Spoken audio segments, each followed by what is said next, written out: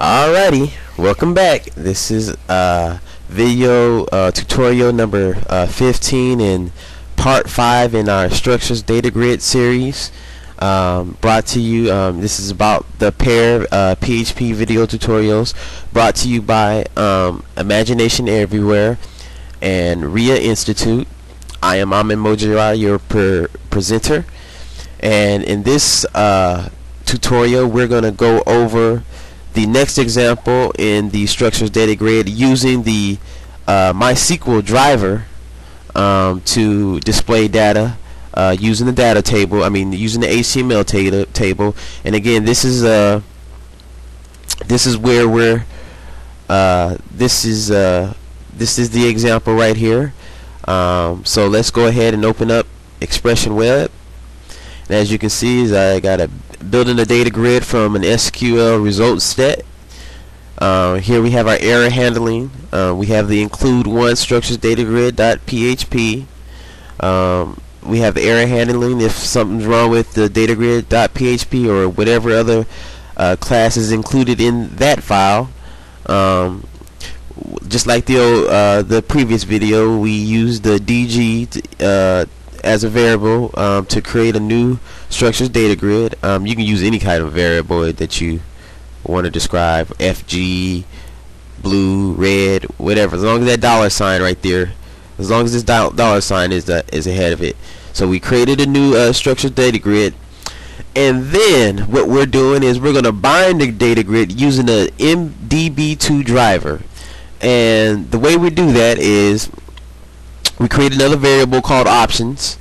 That's what I'm calling this variable. Then that variable we use an array. Then we in that array, this is a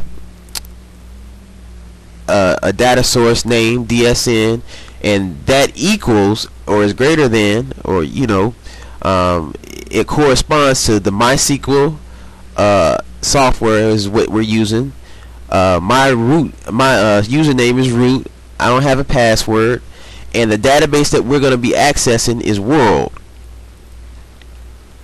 And so the data grid is going to be using the bind method, and the SQL statement that we're going to use is select from the entire table of country. So this means we can select a certain column from country, but we're gonna use this to select the entire table of country. And then what we're gonna do is we're gonna bind options to this method right here, the MDB2, and then it's gonna render as an HTML table. And that is basically it. So let's go ahead and run this example.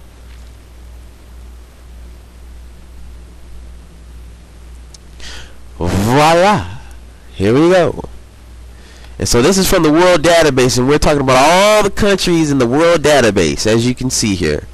Now of course later on we'll be talking about paging and stuff like that, so we don't have to keep scrolling all the way down, and we can break them up into chunks of 10. But on this tutorial we're dealing with just strictly displaying them in the HTML table. Again, you can sort them through by just clicking on the name. So right now they're not in alphabetical order, but if we click on name,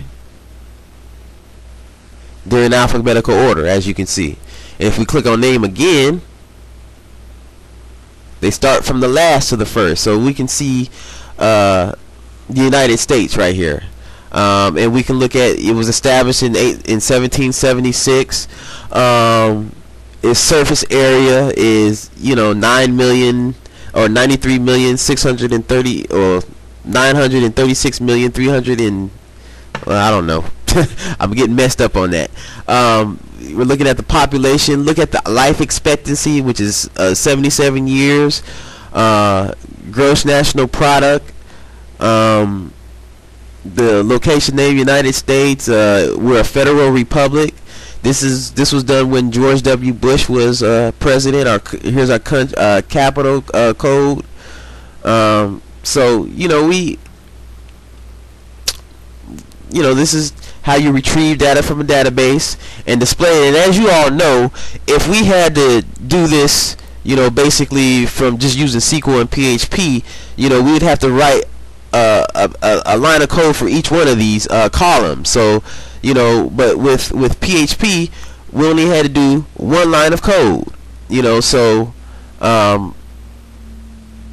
you know, it's just a great thing to do. So, you know, we're displaying it here in this table, and you know, in the next example we'll be getting into paging and CSS and other things, but I just wanted to show you how that we connected to the database, the world database. Remember, we downloaded that and installed that using the command line. Here's the country database table within the database, and it has all the same things, and you know, we can do all the same scrolling and everything else.